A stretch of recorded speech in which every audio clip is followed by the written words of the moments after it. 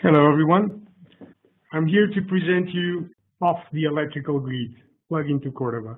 This is a webinar that is targeted at OutSystems developers who want to understand a bit better how to build native plugins, and on the other side, the native developers that already know Xcode and Android Studio and want to know how to leverage that knowledge into OutSystems.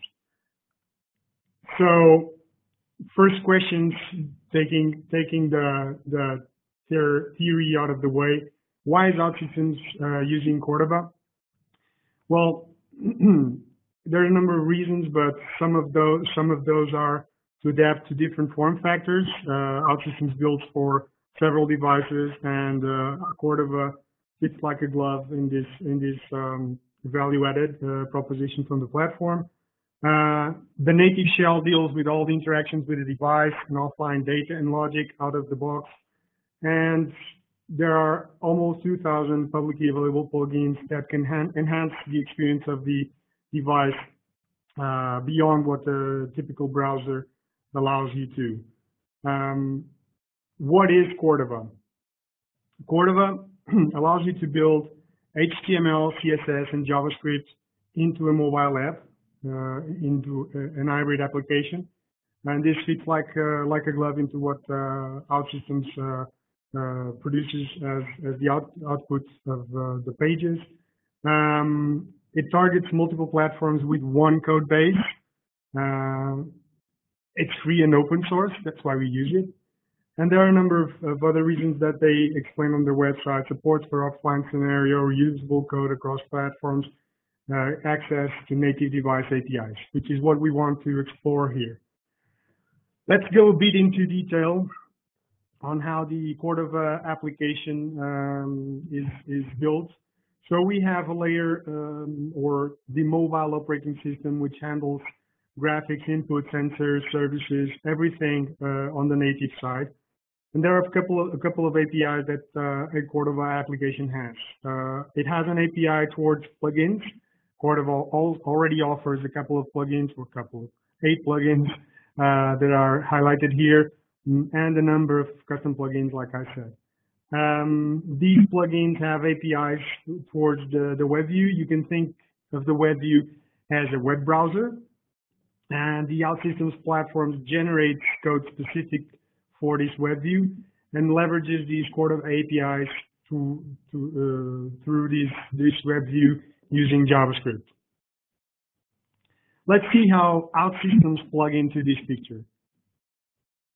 So first of all, client-side actions are JavaScript nodes running on the web view. Basically, this is your typical OutSystems application.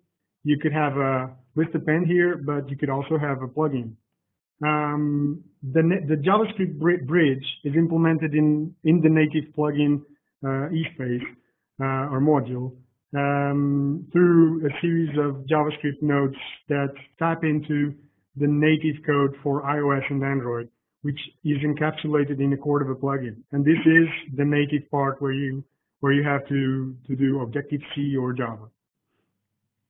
So what components can I use off the shelf? What is there available for me without having to code anything? So you have all the supported plugins, which are cared for by OutSystems.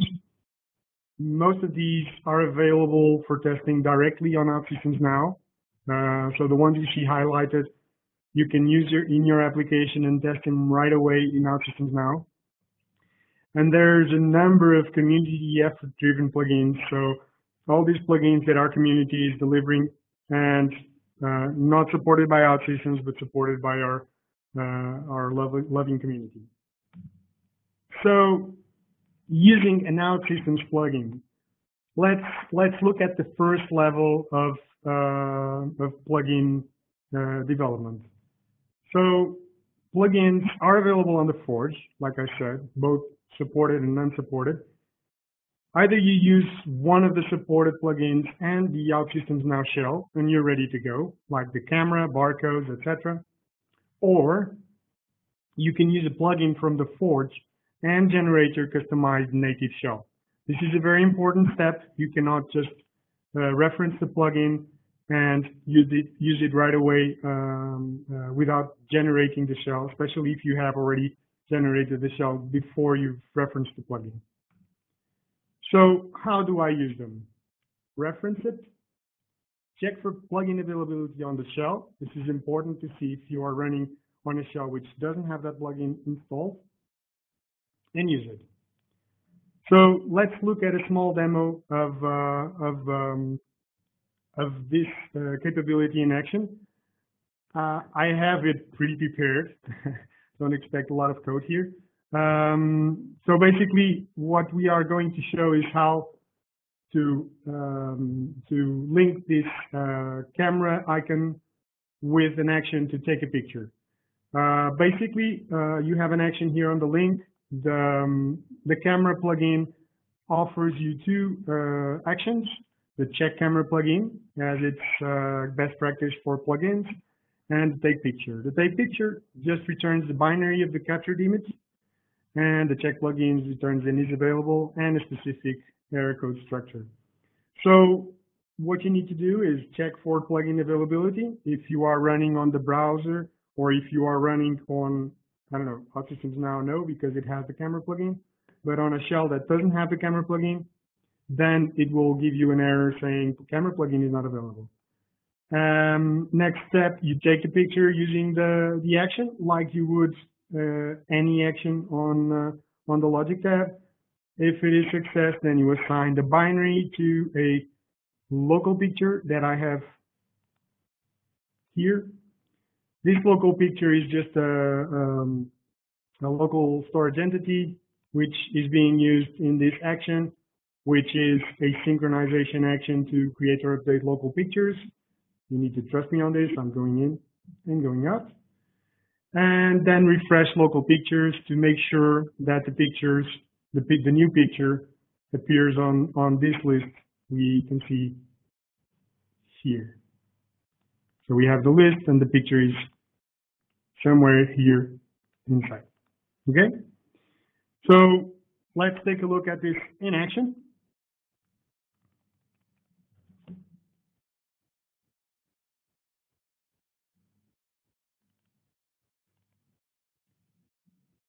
So this is the application running. We have some pictures I've already been taking.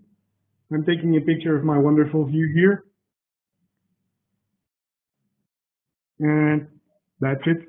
That's probably the shortest demo in history. Let's go back to our presentation and take a look at the next step of plugin development. So first, did I tell you already that we have a wide community of native developers using and sharing their plugins? Currently, Cordova has on its website, or at least when I put up these slides, 1,980 plugins, or 1,980 plugins. That's a lot of plugins, and we need to leverage it. So how do we develop a new plugin in OutSystems? We are at this layer here, native plugin. So as I said, plugins are usually available on GitHub. Look for complete plugins, plugins for which the JavaScript API is well defined. Check if the plugin has support for your target device. Some plugins are built supporting iOS, some are built using Android. Usually plugins that need manual steps are often harder to integrate. They are not impossible, but they are harder. They need some hook automation. We will go into that later. And a plugin needs to be supported by the OutSystems shell Cordova version in order to work. Fetching the plugin source code. So in order to include the plugin in a module, an OutSystems module, you have three ways to reference it. You either use the URL to a specific plugin repository, usually on GitHub. You can use the identifier that's published on Cordova. You can also mention something like Cordova battery plugin, and it goes there. or you can use it, you can reference it using resources. So you include a resource file in this definition, and you include the path to the plugin inside this resource file, which is basically a zip file. This little JSON here will go into the definitions of the OutSystems module, and when generating the shell, the OutSystems will know to fetch these resources and include them in the project that is used to generate the shell. Some plugins use variables, and this is where you can set the variables for the plugins. Basically, these variables are definitions like API keys or something like that, that needs to go inside the project when it's generating the shell, so as it becomes embedded in the shell itself. So how do I include it in my application? Well, there is this extensibility configuration on the module definitions, and you just set the URL here on the plugin structure. Okay, usually the page that you are referencing to has the GitHub URL to fetch the plugin from. How do I use it? A good plugin has good documentation. So in this example, navigation notification alert, you have a definition on how to use the plugin in terms of JavaScript.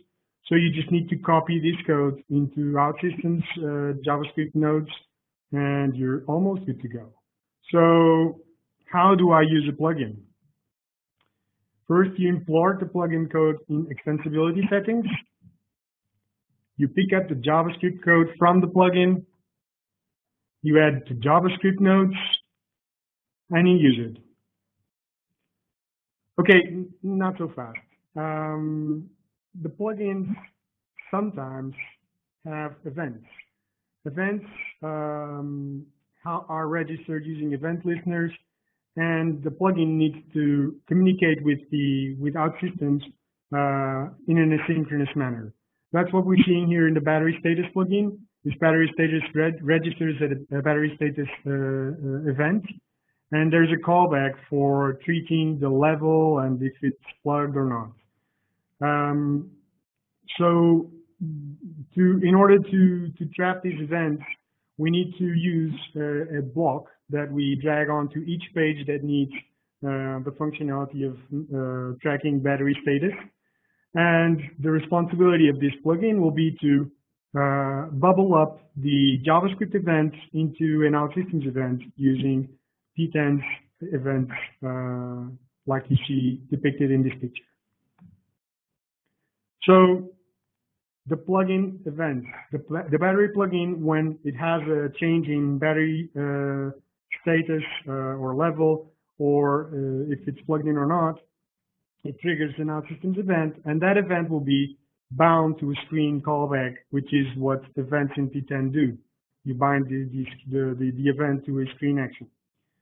This all goes well if the page is static, but what about lifecycle events? What about if you are transitioning a page? And when transitioning a page, you need to be aware that at a given moment in time, there are two pages which are active in your browser. And if the battery status event occurs before the transition, we're fine. If it occurs after the transition, we're fine. But what happens when it occurs in the middle of the transition? Well, then we have a problem and we have a solution. So I'd like you to introduce your new friend, template plugin. This template plugin is a Forge component that allows you to quickly build up on a plugin and not having to care about this.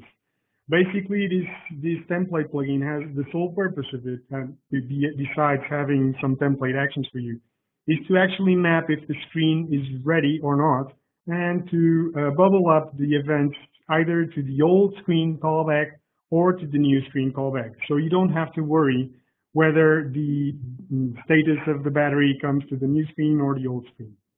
Let's see how this is used in more detail. Basically, when you need to register a screen callback, like this trigger my event, you have on the onReady, you have a set of JavaScript that you need to configure in order to define these callbacks. These callbacks, basically, you need to wrap the callback, or the screen callback you want to call, trigger my event, which is this one, and wrap it around the new callback. This new callback is what makes the screen aware, or makes the plugin aware of which screen to receive this callback on your application. This callback is stored on a special variable called scope. We'll see in more detail afterwards. The scope is destroyed with every page navigation. So basically, on destroy, you needn't do anything because the scope will be destroyed. The scope for the active page or the old page will be destroyed, and these variables will go away. However, on event listeners, the case is a bit different. Although you define the action much the same way, new callback, and you store it on a variable called myListener, you register the myListener into a document. And this document, since we are working on a single page environment, this document is not exposed when the page navigates. So you need to remove the event listener on destroy. Okay? This is what defines a plugin on a block. It is important to unregister the event listener because when you navigate between pages, all the event listeners will be attached, and there will be a lot of calls on the stack. So eventually, you'll run out of memory. Unregistering event listeners, because we defined everything on the onReady, and this module destroy scope is what's called the onDestroy that was defined previously. This looks empty because you don't have to do much anything. The only thing you need to do is to change the name of the plugin here on the destroy scope so that it knows which plugin it's destroying the scope for. Another useful characteristic of this template plugin is that you can use inside external scripts, so scripts that are not living in the pages, in the screens that you are defining. You can also get access to the callbacks directly from the scripts. So if you reference the scope like you see here, this scope will hold all the variables, which you can also define, but also the callbacks that you need to call on your screen. So if there is something happening on the plugin and you have the script defined outside, this is the way to get back into a specific page that might be using that plugin at the moment. The plugin also, the template plugin also offers some helper functions, namely the check plugin, which is best practice for plugins to define the layout of the action that tests if the plugin is available to be used on the shell or not. Okay. Also, the template plugin action is the action that you need. I knew I would do this. It's the action that you need to use in order to define further actions on the plugin, and the code is already there. You just have to change the node and add complex data structure conversion if necessary. So, how to use the plugins? Import the plugin code, the Cordova plugin code in extensibility settings, like I explained. Pick up the Java code from the plugin.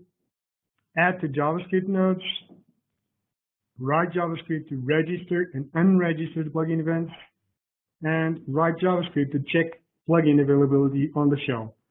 Now, because this registering and registering of plugin events might seem a bit confusing, I'm going to demo the building of such a plugin. Once again, don't worry, I'm not going without a safety net. I already have it pre-baked. But I'm going to actually build the plugin like I would the first time. So I'm defining a mobile application. This is the template plugin that I'm going to use in order to get all the treats that I explained. Battery plugin 2. There's a 1, and it's working.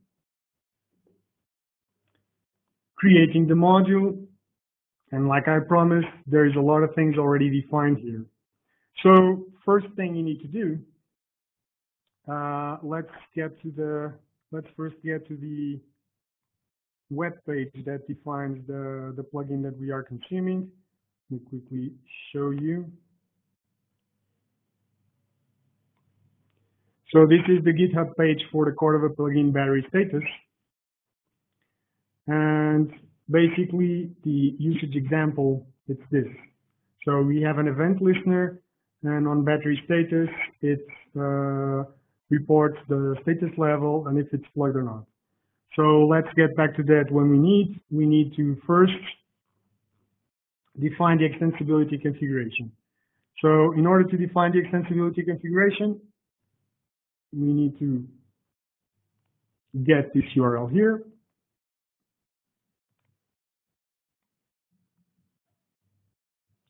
And we don't need variables for this plugin. Okay, so we have the extensibility configuration defined. Now OutSystems will know where to get the plugin from. Now we need to use it, right? So I'm not going to use an action, but let's first go into the check template plugin. Plugin is loaded. The plugin is loaded is actually quite simple. We need to test for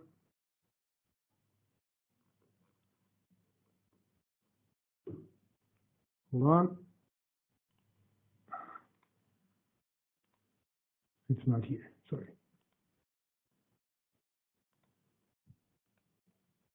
We need to test for availability of the plugin, and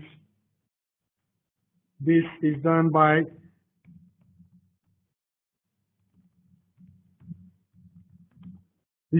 testing the node that the JavaScript node that holds the battery status object. It should be something like this. And then on the block, which is the most important part. So looking at the code that we see here, we have a level and an is plug. I'll just use the time to copy this so that we can use it. So on ready first, registering the plugin. There's a lot of comments here that will help you get started. I need to consume this, right? So on battery status, this is a callback that I want to bubble up. So I'll create this callback here. Trigger on battery status. And this callback will receive a level, which is an integer, and it will receive an is plugged, which is a boolean, right? So this is the callback. We don't need this one. I'm adding the event listener here. Okay, I do need this one because, oh no, I don't need. I will use this new callback action to define the plugin. And here is where I place the action that I want to trigger. So like this. Of course, you are not calling the callback, you are just passing the callback reference. So you don't need the parentheses to call it. And this new scope my callback is what we pass on here in order to register the event listener. On the other hand, like I said, we need to unregister the listener as well. So basically, it's almost the same. You just need to remove this extra parameter and add the remove event listener here. Okay? The other thing we needed to do is to change the name of the plugin here and on the destroy as well, on the unregistering as well, to destroy the correct plugin. Okay? So this is the definition of a plugin. No, there's another thing. Triggering the on battery status, we still need to add an event to declare the event that will be bubbled up to your page. The only thing this trigger on battery status does is calling this event and passing on the variables that it receives from the onReady JavaScript node. If you remember, so looking at it again so that we can confirm, this callback that is defined here, we'll call this trigger on battery status. It receives two parameters, level and is plugged. And when the event of battery status is triggered, it will call this trigger, that will bubble up this event. And let's look then at the small demo that I have prepared for this. So basically, I've taken a picture before and, oh no, I need to do something first. Obviously, you need to know how this was used. So I'm using this battery plugin here on this little block called battery level. The plugin is defined here, where you define the handler for the event that we defined previously. This handler just passes in the attributes that were defined, and the handler will do two things. We'll copy the level and is plugged into these local variables of the block. And if we are plugged, it will trigger the offline sync in order to start synchronizing the images the pictures that I've taken. This battery level also has some interesting things that I've included. For instance, the background color changes with the level. If we are under 15%, it's red. If we are under 50, it's orange. Else is green. Also, the text changes a bit, and this is the part that we'll be able to see. If the level is at, it represents a level in a percentage, and if it's plugged, it will say that it's charging, okay? So now we are ready to go to our little demo. I've taken a picture before here, and I will delete this coffee machine. And when I plug in, it will say charging. It will start syncing. It will remove the images that are not necessary and upload the ones that were created. So this is a small example of how this plugin can be used, and I hope you use it all the time because it's very useful for battery draining operations like synchronization. Going back to our presentation, we have some examples here. For instance, beacons plugin. This one also does the same thing. There is a block that is responsible for capturing events that the beacon sends, like entering or exiting a region. We can see here that the scope is being enriched with the enter region callback and the exit region callback. You can see that there is complex data going in and out. Using JSON, we can stringify the notification data and events, and we can make complex data be processed correctly. As you can see below, after we defined the callbacks, we are adding event listeners for entering and exiting of beacons. And then there is some initialization logic that triggers the event if there is a pending beacon event somewhere there. The onDestroy also does what we expected it to. We remove the event listeners so that with navigation between pages, we are sure that the event listeners are cleaned up. There's also some basic housekeeping here in terms of variables that are destroyed. The enter region, if you are curious about how to process complex information, we have the deserialization of objects here. So when the beacon sends in an enter region, it sends a string. We deserialize it and we pass it above. We bubble up the event using a structure that is well known and is well processed within OutSystems. All right, so now let's go into the nitty-gritty. Native plugin development. We are at the final level of plugin development, so we are talking about the native code, the bridge between the native code and the JavaScript API. Basically, this Cordova plugin can be represented as a simple folder structure. It has a source folder where source files are kept, Java files for Android, .h and .m files for iOS. We have a www folder where the JavaScript that is bridging the native to JavaScript calls is placed, and the plugin XML where everything is configured in terms of project definition. Now, this Cordova plugin lives as its own, but when it's instantiated into iOS or Android to be compiled, it lives inside a project, a larger project for Android and a larger project for Xcode. So there are a number of actions you can do with plugin XML that help you define the project where the plugin is going to be placed.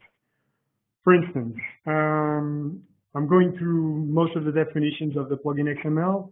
So the JS module defines JavaScript modules on the plugin. In this case, we are referring to this Google Plus JS. This is, by the way, Google Plus plugin that is on the Forge. The clauses basically define where the JavaScript API for the plugin will be placed inside the DOM of the web page you are working on. So in this instance, window plugins Google Plus is where this Google Plus JS will have its instance. Frameworks is the way we have to include platform or third-party. When I mean platform is iOS or Android, or third-party libraries. In this instance, Android Google Plus plugin will require these two Android frameworks. This is just the notation for a Gradle dependency. You could also have hard-coded folder structure for files inside your plugin, but this will work because OutSystems uses Gradle to generate the plugins, and it will fetch these place services auth and place services identity inside the Android project when we are building it. On iOS, the same thing. We are referring to a set of Google APIs to enable Google Plus authentication and a set of system frameworks that are defined here. We also have the config file. Config file is the way we have to actually bear with me a little bit more. This is just the complicated stuff, but it's almost done. Config file is where we can define or change things inside configuration files. For instance, config XML is the default for all Cordova projects. Android manifest is a configuration file that is available on all Android files, on all Android projects. Config XML is what defines, for instance, that this Google Plus class is defined in this package, and it's going to run when it's loaded. And this feature here is what is the name of it. Access origin is just defining whitelisting for callbacks or calling accounts.google.com. In this instance here, config file is being used to change something in the Android manifest in this path, and we are including two permissions here. Also, we have source files. Source files are used to refer to specific Java files or other files, and basically they just copy files onto specific folder structures. Google Plus, for instance, has this package name. When it's inside the project, it needs to live inside NL service plugins so that Java can compile it. This is just something to copy source files to the right directories. The iOS example is much the same. The only differences we see here is that besides the source file, there's also a header file. And there's a new thing here, which is preference. I'll go back to this. Preference is the way we have to open up some variables, like I explained before, that some plugins needed, so that they are included in the build process and defined and configured in the project that is going to build the shell. This specific structure you see here, array and dictionary, this is just because plists have these specific structures, but in this instance we are using config file to change the plist on this specific node and including these specific types, namely the preference that we opened up here. Last example, the hooks. So basically, Cordova projects run on Node.js, and these are Node.js JavaScripts that allow you to further configure the project, doing manual steps on the project that you cannot do otherwise. Some helpful hooks are before plugin installed and after plugin install, or before build and after build. And yeah, okay, so now we are going to show you a little demo of how to build this native plugin. But before we start, I need to explain how to actually set up the environment in order to do that. So first thing, you need to install Node.js. This is necessary in order to run this next line, which is to install Plugman from the command line. This is one way to do things. This npm install Plugman will create the structure that I've shown you before out of the box, and will allow you to have commands to include platforms. If you have this Cordova project and you want to test it outside OutSystems, so in a standalone project consuming your Cordova plugin, you may want to try Cordova CLI. That can be used inside Android Studio or Xcode, and this will allow you to build a specific project for your distribution tool and test it in a standalone environment outside the OutSystems shell.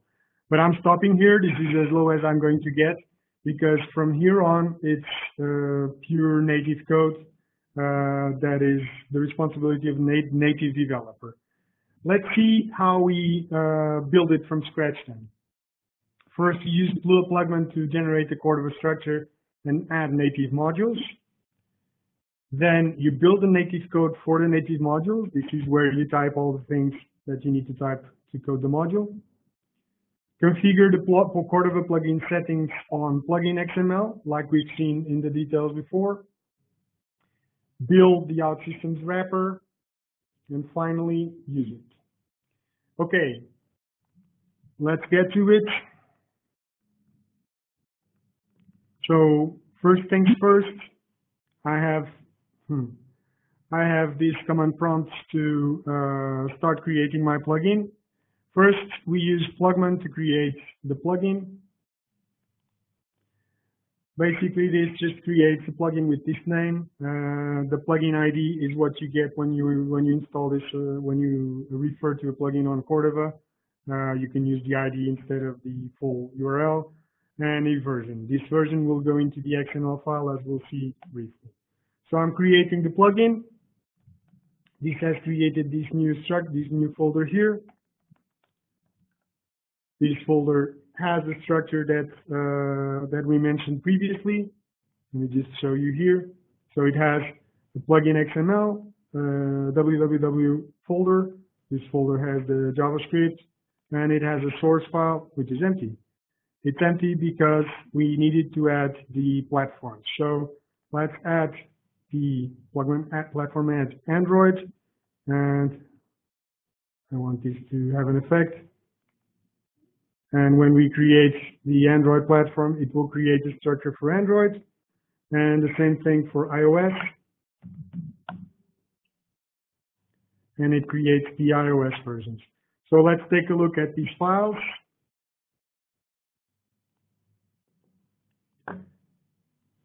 Let's make this human readable.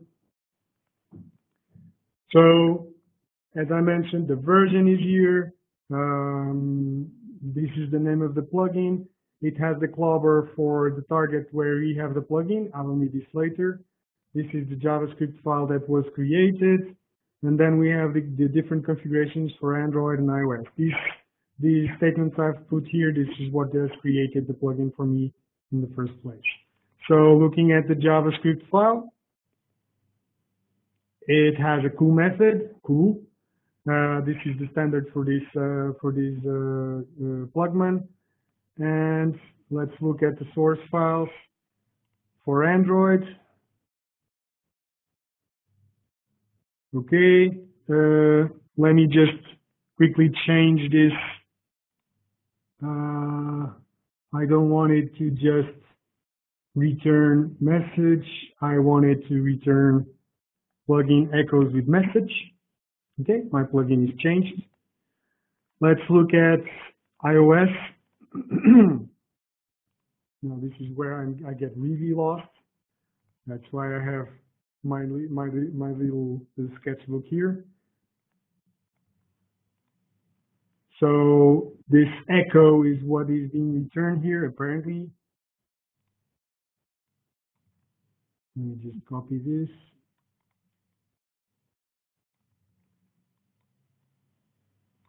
And it lost its format, but this echo now is being pulled out as a result. So plugin echoes with echo, and this is the result that is returned. So basically, I've changed the plugin both in Android and iOS in order to attach something before something that arrives at the plugin. So this is it, okay? Let's start integrating this into OutSystems. So like we mentioned here, we need to configure to build a wrapper. Building the wrapper is quite easy. First, you zip the plugin, and now you get into OutSystems. Let's do this plugin again. So I'm starting again with the template. This one will be easier because it won't have events. It is a simple call, creating the plugin.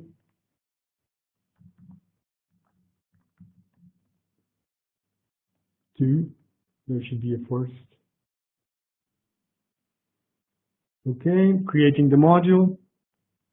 So first thing, extensibility, right? We have the zip file, so let's include the zip file from this folder. We have it on resources.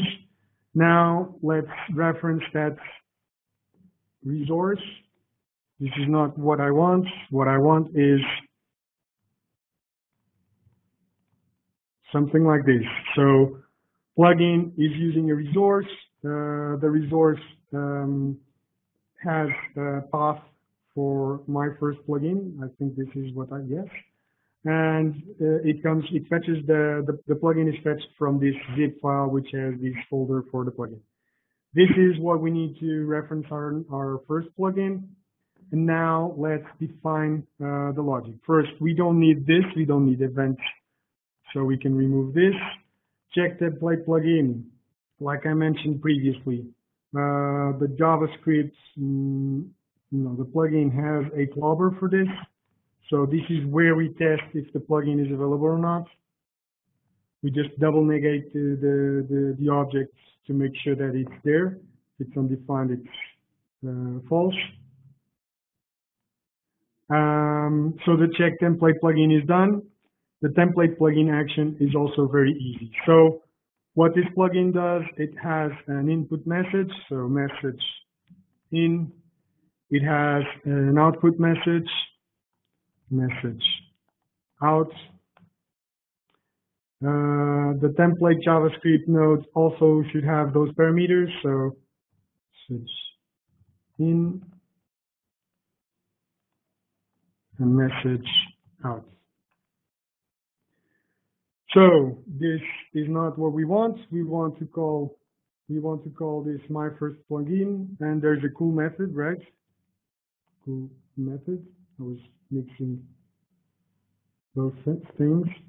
And this cool method receives an argument and then success and error like usual. So let's say message, success failed. This is not message, this is actually what we need to input. So messaging goes here and success, message out, receives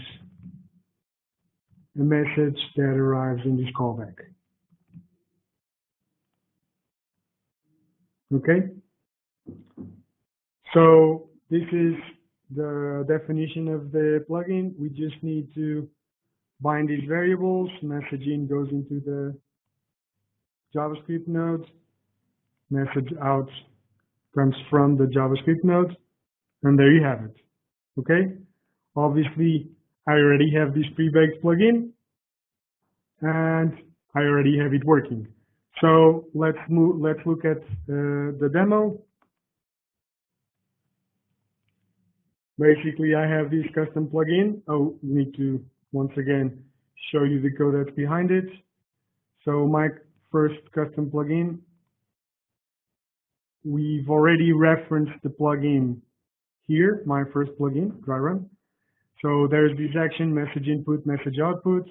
Check my first plugin. This is not the plugin I built. This is one that is already built, so that you don't call me teacher. And then do it on click. This is where this action will be clicked with this input message that is referring to this variable. So on click, what we will do, we will check the plugin availability. If it's not available, it sends it's not available. If it is available, then we call the plugin action with this in message. We clean this in message so that the field is cleared up when we type in something and send it to the plugin. And we append it to a list of echoes. And this list of echoes is then represented here. This list group, which has a lot of expressions, and it's just typing in the expression that it's there. So going to the demo, I type in something.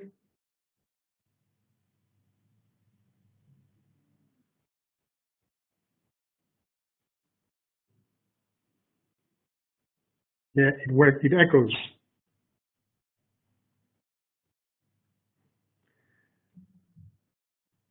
And this is how you build a native plugin from bottom to top.